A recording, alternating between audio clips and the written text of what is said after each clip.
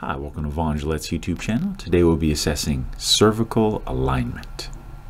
Without a doubt, the biggest problem I see with the cervical spine is the forward head posture. Usually it's caused by people just sitting down too much. They're at a computer, they're eating like this, and you just tend to hunch over and have a forward head posture. We don't want to go in the opposite extreme though, which is getting up too tall and having a military-like posture. I don't know if they do this in the military, but they shouldn't. What people should be is tall, but not too tall. So generally I recommend, you can see that I came down maybe like at least 1 inch to 2 inches. And so we do want to feel like we actively can be tall, but definitely not as tall as we can be, which will give us a nice neutral posture like how I'm demonstrating in this picture.